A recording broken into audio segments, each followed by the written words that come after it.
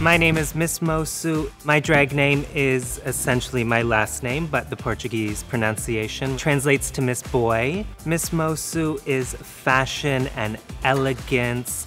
Miss Moço is not in the magazine. She is on the cover. I could be wearing a trash bag. And people are like, ooh, she looks incredible. Thank you, I know.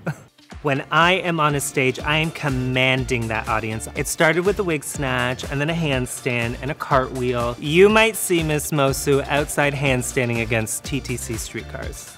I take my moments when I'm in a room, but that is not my weakness. It is my strength because I am observing what is around me, and that's what will help me get to the end.